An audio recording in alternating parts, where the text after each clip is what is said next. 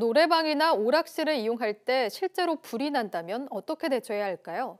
미리 알아두지 않으면 크게 당황할 수밖에 없는데요. 다중이용업소 화재를 생생하게 경험할 수 있는 체험관이 국내 최초로 문을 열었습니다. 유튜건 기자입니다. 외상값 시비가 홧김에 방화로 이어지면서 5명의 목숨을 앗아간 군산 유흥주점 화재.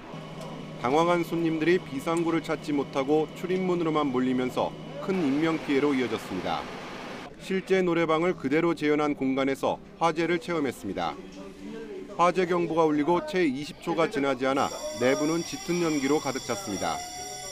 앞을 분간하기 힘든 암흑 속 휴대용 비상등과 피난 유도등은 그야말로 생명줄과 마찬가지입니다.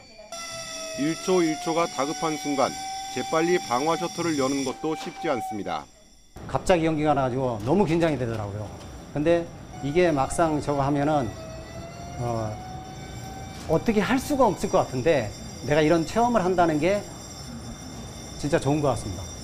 좁은 공간에 많은 사람이 모이는 다중이용업소의 특성상 초기 1분 동안 어떻게 대응하느냐가 생사를 가를 수 있습니다.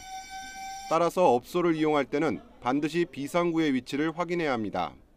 제일 중요한 것은 그 60초 동안 판단하고 그다음에 그 피난에 대해서 알아야 되고 그다음에 관계자 종사자를 따라서 피난을 해야 하는 게 가장 중요합니다.